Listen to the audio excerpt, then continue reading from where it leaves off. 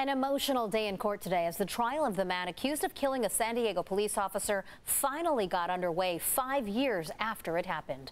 Good evening. Thanks so much for joining us. I'm Marcella Lee. I'm Carlo Chiquetto. Jesse Gomez is accused of murdering Jonathan de Guzman and shooting his partner Wade Irwin in the Shelltown neighborhood back in July of 2016. His aide Shannon Handy was at the courthouse today. She has more on opening statements and talks about the dramatic body cam video showing fellow officers trying to save de Guzman's life. Marcella and Carlo, it's only day one of this trial, and already it was a very emotional day in court.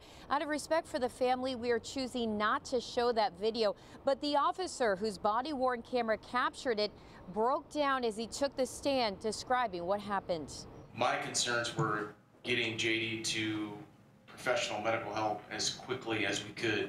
San Diego police officer Kelly Stewart was one of several officers who responded to Shelltown on July 28, 2016, the night Officer Jonathan de Guzman was shot and killed while on duty. So when I got to Officer de Guzman, he was in a slumped position, his chin was down, his eyes were closed, there was blood coming from his mouth, and he appeared to be very pale. I tried calling out to him, but there was no response. Stewart drove de Guzman to the hospital. He got emotional as he recalled doctors telling him de Guzman wasn't going to make it. Just didn't leave his side because I didn't want him to be alone.